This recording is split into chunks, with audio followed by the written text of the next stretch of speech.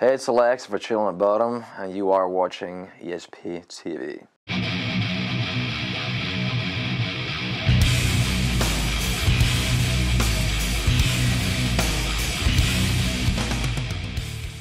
Welcome to Tech Corner at ESP Guitars. My name is Todd Binder. I'm VP of Product Development, and I'm going to show you today how to adjust the truss rod on your guitar. All right, we showed you how to adjust your truss rod in the first case where your neck has too much bow.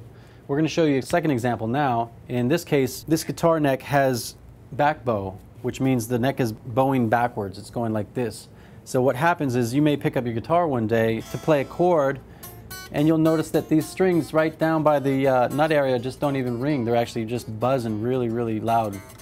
So in this case, you can tell that the neck is reverse bowed like this, and we need to release some of the tension on the neck with the truss rod. So we'll do this by, again, taking off the truss rod cover here at the headstock, removing this truss rod cover, and then we'll take our 4mm Allen wrench and we'll insert it here at the opening. And what we want to do here is we want to release the tension, so we're going to be turning counterclockwise. And as I do that, I will double check the neck by sighting down the neck and see if I need to go a little bit more or if I've gone far enough. The neck still looks like it's got a little bit of a back bow.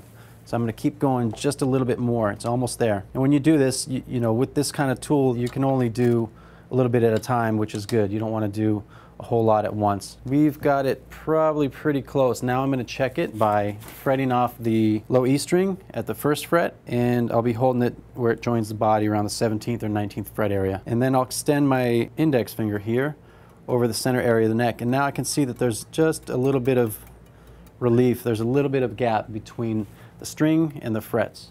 And you want just a slight amount of gap right there, especially if you play with low action. Most guys that play with low action, they want to have the strings very easily playable up and down the neck.